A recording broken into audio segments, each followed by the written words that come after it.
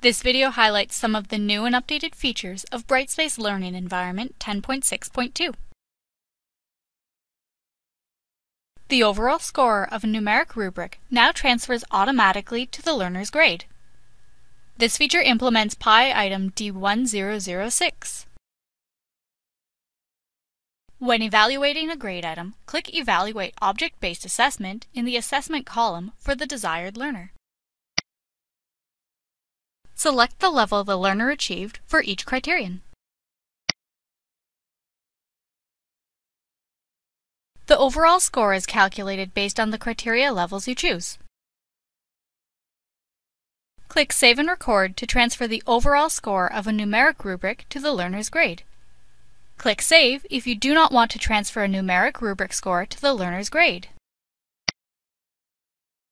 The overall score now appears as the learner's grade.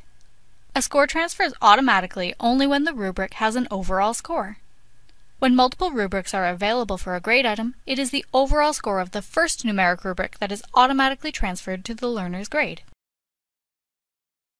When instructors enroll new learners and add a new group to an existing group category with group discussion topics, the associated discussion topics are automatically created. This feature implements PI item D235.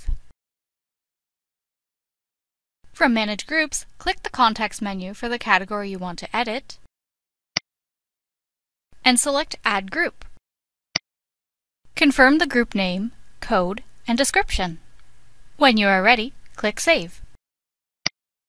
When the new group is added, the associated discussion topics are automatically created. Instructors no longer need to manually create group discussion topics if they add a new group to a group category after the setup steps.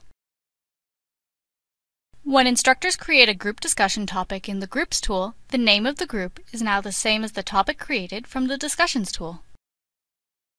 When creating a group category, enter a descriptive name in Group Prefix. Then select Set up Discussion Areas and click Save. Click Create and Next to set up your group discussion area. The groups and discussion topics are now created. When you are ready, click Done. In Discussions, the topics are created with the format Group Category Name - Group Prefix Number.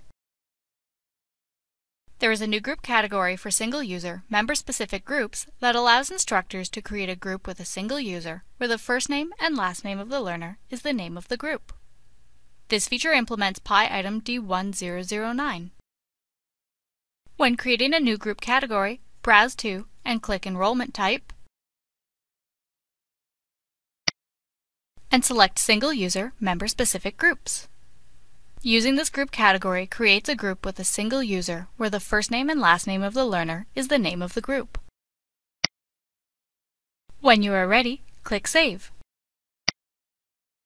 When a new learner is enrolled in the course, a group is automatically created for them.